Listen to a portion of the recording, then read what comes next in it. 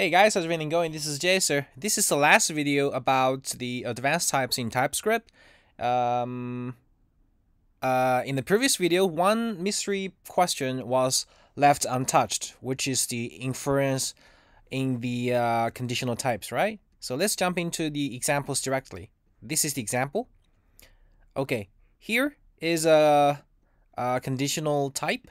T extends, this is the template. If T matches this one, we infer this first property A, and then infer the second property B, and then we return the U. So actually, this means we get the type of property A and property B, right? Okay, so when we are using it like this, the passing type is A, B, both are string. So when we get it, we get T1, we get the string because A string, B is string. And here it says we can support multiple candidate for the same type verb in covariant positions causes a union type to be inferred. Okay? And then this is second example. A is string, B is number. Because it's a union, so we get a union of string and number. This looks straightforward, except that we don't know what the covariant it means, right? We will come back to that later. Okay, this is the second example, but for cases that there is a intersection, contra-variant positions like this looks similar. The template is A is a function. We infer the type of the parameters of the first function and the type of the parameters from a second function and return the U, right? We intuitively think that it might return a union of these two types. Let's take a look. This is the first type, first usage. The first type function accepts a string and it returns nothing.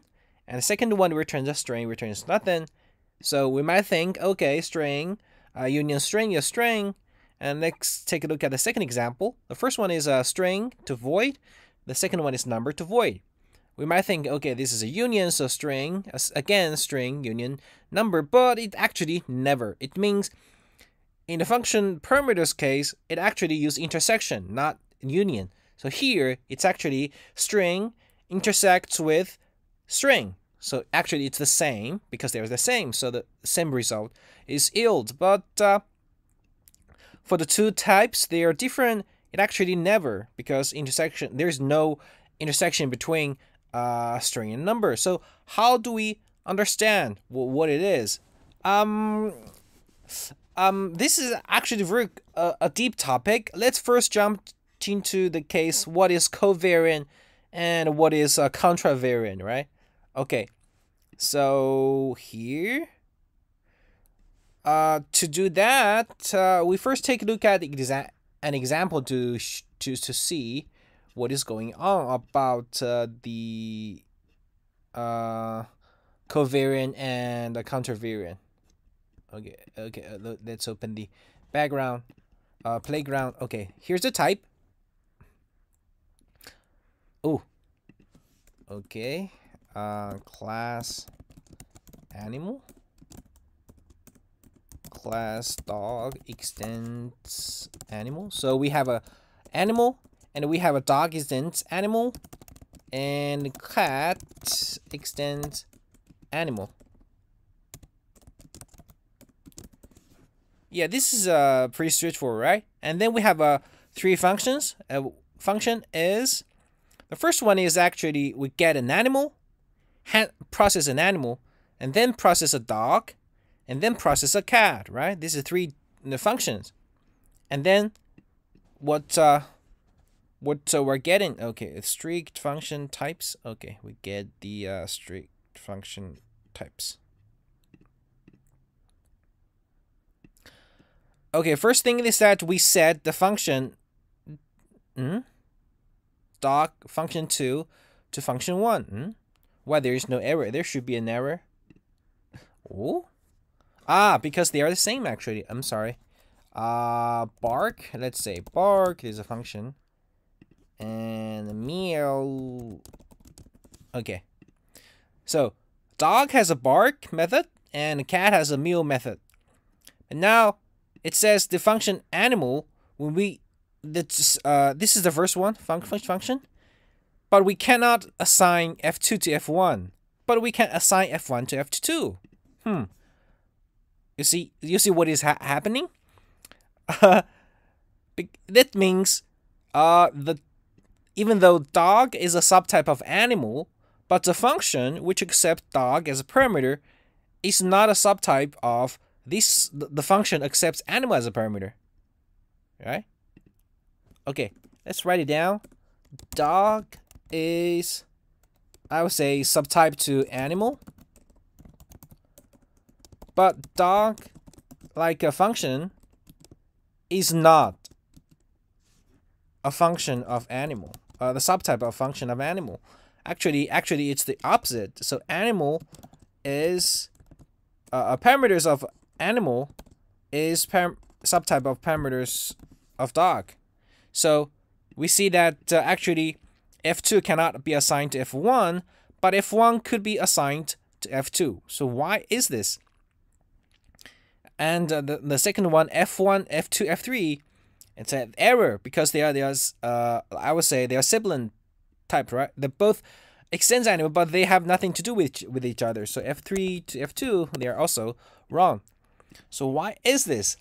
To understand this, let's take a look at the example here. This is a document, this article. I will append links below. Okay, let's begin. So this means A is a subtype of B. This means a function, which A is a parameter, and B is the return type. This means X has type A. So we have these three types: greyhound and dog, animal. Dog belongs to animal. Greyhound belongs to dog. So, yeah. So greyhound is a subtype of animal, right? It's obvious. So there are four functions below. And suppose we have a type of dog to dog. Which one is the subtype of dog to dog? That means the function, not the type itself. Okay, the function, dog to dog, accepts a dog and returns a dog. So the first one, greyhound. Greyhound, you might think that this function is assignable to this function, but actually it doesn't, because there are other kind of dogs, right? If they're a function, if you're this function call, it means this type actually might be used to call on any dogs, right? Greyhound is not any dogs, so it's not okay. But if the greyhound animal is the same, greyhound is not any dogs. What about animal to animal? If you're handling a dog, okay, you only call the dog. You would call the dog's method to all the dogs. So animals actually includes all the dogs. So this part is okay, but return value, you say return a dog, and you actually this function type returns animal, which is not dog, right? It might include cats. If you want to call dog bark, it will fail, right? So this will not be okay. An animal, greyhound, any dog is in animal, because you only call the methods of dog. This is okay, and you return a greyhound, because this function might call the function of dogs. Greyhound is dog, so this is okay actually. So now you see, dog is a subtype of animal, but function, if we have a function which accepts a dog as the arguments, animal to greyhound is subtype of dog, right? Yeah. If we have something like this, okay, this is something more abstractive. It means if A is subtype of B, this function, if the function is subtype of function B, then it is covariant. They are moving around the same direction, right? But for our case here, actually, it's opposite, right? If A is a subtype of B, and we have a function B, accept the parameter as B, is subtype of a function which accepts as A as a parameter. So it's contra-variant. So there are two other types, is invariant and bivariant, which are beyond the scope of this video.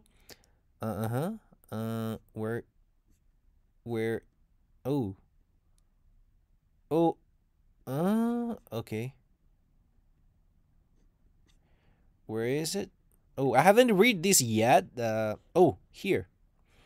Function parameters are bivariant. Actually, this is already in the newest TypeScript. This is becoming contra-variant.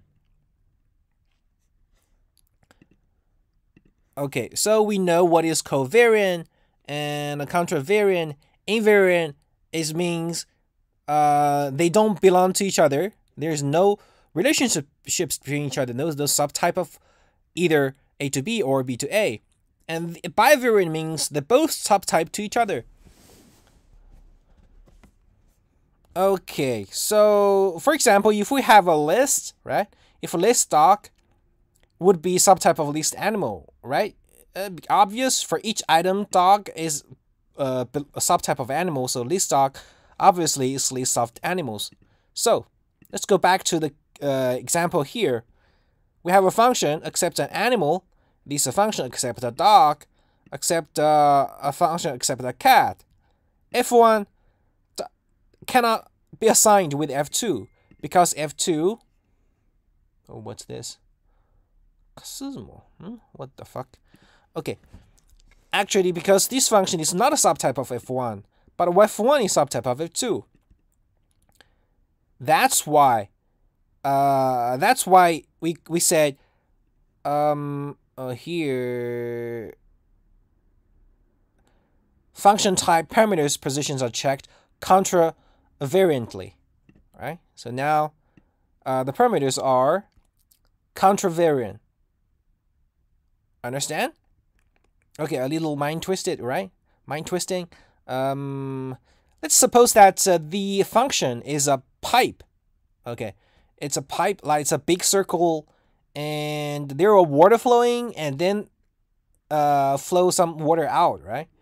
Now, if we need to fit another pipe in it, what would be? Okay. Oh, this is a genius. I think I think I have a very cool metaphor of this one. Okay, let's suppose that type is like a big one. Okay. Here's a pipe. Okay, this is the entry, and this is the exit. Let's say exit is here. Something like this. And this, right? Okay, if we need to fit another pipe, like replace this pipe, what we would do? Because there might be some other things fitting, connecting to this pipe here, right? So your new pipe must return something smaller than the original pipe. You could make it smaller, right? Yeah, this is smaller, and so if there's another pipe using this one, they could just they could just work, right? Okay.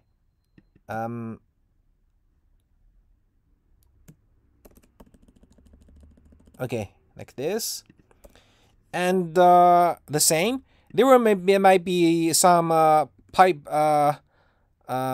connecting before this one, right? Like this, like something like this. So if we replace a new pipe into this, you must be what? You must be small here one. You must be. Oh, I'm sorry. Okay, the previous one is within it.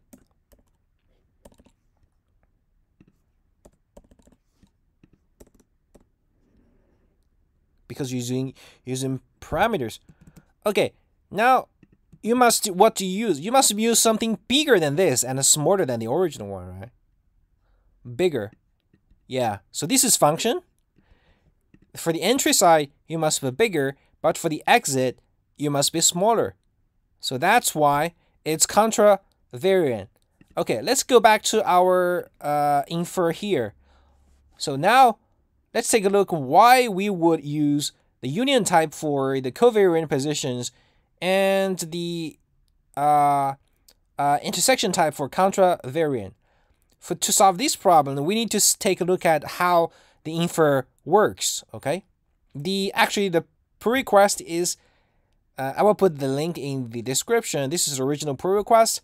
Okay, for our for return type like this, we say we have a template like this. We add infer keyword and then we match it against the type and then return the matched infer type, right? R. So what is really going on internally? So actually, the steps are written pretty well. First, we're given the types T and U are the instantiations of T and U where all occurrence of type parameters are replaced with any. So if T is not assignable to U, the conditional type is resolved to Y. So it says if these matched or not. So the template this, right? And this, if it is extends this is true. Oh, okay, here, I'm sorry. If it is true, what is it? It's not. So it's not true, the Y is used. If the most permissive instantiation of T is not assignable, we know that no instantiation will be, and we can just resolve to Y, right? If this is false, return Y. Okay. Next, for each type variant introduced by an infer declaration, which is R, with U collect a set of candidate types by inferring from T to U. And using the same inference algorithms as type inference for generic functions. Okay, so it will actually, when using infer, it will collect all the possible data types, list them up, and then for given infer type variable v, like for R here, if any candidates were inferred from covariant positions, like position here, this is not a contra-variant, it's covariant. Okay, so the type inferred for V is a union of those candidates. Otherwise, if any candidates were inferred from contra-variant positions, the type inferred for V is an intersection of those candidates. Otherwise, the type inferred V is never. So actually, the TypeScript does something not that complicated. It actually just the least. Okay, you said we infer it. Now I will give you an infer type, right? Let's say the type is T1. Now what we do, actually, you say, then give the T. Oh, I'm sorry. Given the type T, that is station of T, where all infer types variables are replaced with the types inferred in the previous step. If T is definitely assignable to U, then conditional type resolved to X is resolved. The definitely assignable relationship is the same as regular except blah blah blah. Blah blah blah. So actually, it will try to put the possible types back and check the whole type system works or not, right? Okay, so for the case here, it says, okay, the string is the string working. Okay, all the possible type, it gets the string number, put it back. So the type here actually become I'll try to here. Okay, it actually infer, it guesses, and so he put it back, which is string number, and here is the string number, right? And then put it against, check it if it is matches or not. String belongs to, okay, string extends string or number. This is okay. And B, string number, okay, right? Okay, there is no. Okay, we t like this. I'm sorry. It should not be like this. There should be some instance. Extend. Cannot find you. Okay. String. Okay. I say if a string. Let's say the food t is t1 string. Yeah. So if we use this, it would fit. I mean, if you use something string, both string, it will not fit actually. You cannot put this one string number back to this one, right? Yeah, you see, never, right? So it doesn't. So this is why it's used union. It will make the whole type system work. It try the best effort. So if this is string number, the string of union of string number is used, and then this actually try to make this t extend work. That's why you will get the string number. Now go back to this case. The function, why it's never? Because as we said, this function. Okay, let's copy back here. Copy it here. Okay, if the string is this, let's replace the infer.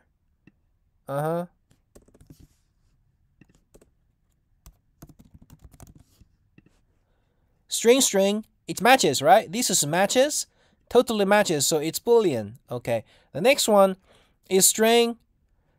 This is matches, and this is number, just not matches, so it's never. So there will be no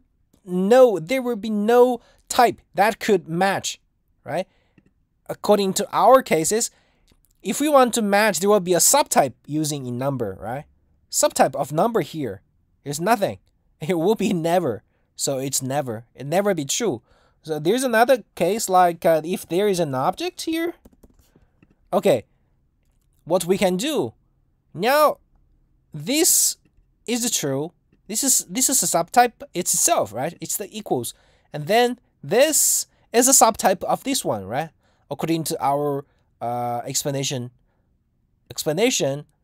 this is supertype of string, so the function is a subtype. So it's contra-variant. So this is true now. So what we get? So we get it's okay. I'll get R. Okay. So this is matches. So we could actually this should get a string. Now let's infer it. Infer R. Infer R. This is R. Yeah, it's string intersect with object. Shouldn't it be string? Okay, let's say const t string t. Okay, t2.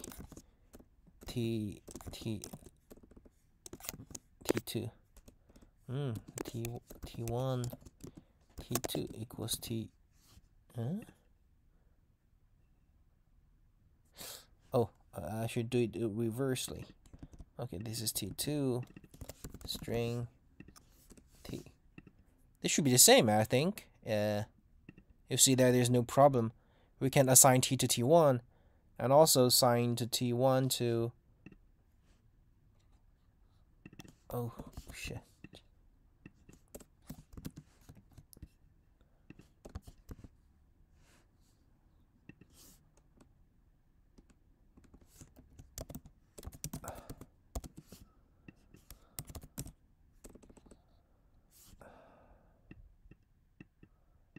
Oof, I'm stupid. Okay, T1 is a string.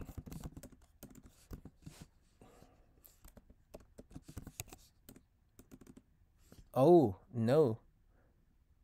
Ah, okay. Declare it. So T1 is string, we could assign to T1 to T. So they are the same, actually. Okay, if there is this like a string,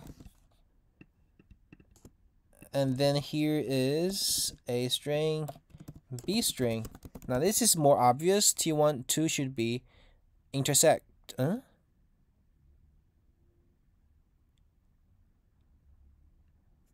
So it should be intersect. Okay, like this.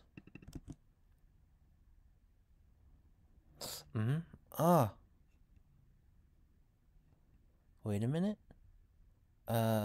This is a type, so this intercept, so it should be a b. Yeah, they should be the same. Yeah. Okay, this is true. The object, so yeah, this is to object type. The intercept means they should both have these types, the properties. And if they are a string and number a type object, then they should. Wait a minute. So if something like this, I think number is not okay, right? Yeah. Number cannot be assigned to type string. Yeah, so that reminds us why this is A3. Why string intersects with object is string, and this object intersects with the extra property is this one. That's the basics of TypeScript. It's like typing. So yeah.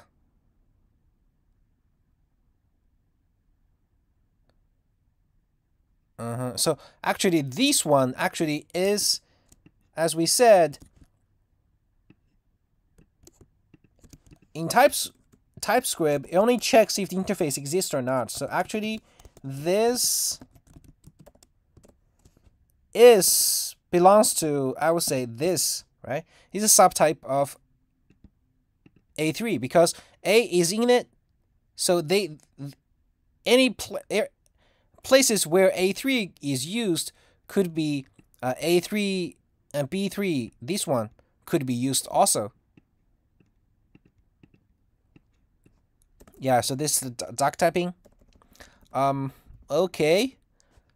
So finally, we understand why for function, it's never, but for an object property, it's union. Okay. How is it? I hope it helps. I took some time to understand what is going on, and after I get it through, I find it very, how to say, interesting, and it certainly makes me understanding the TypeScript better. Though I'm still, there is a lot to learn. Yeah. Hope it helps. See you next time. Bye bye.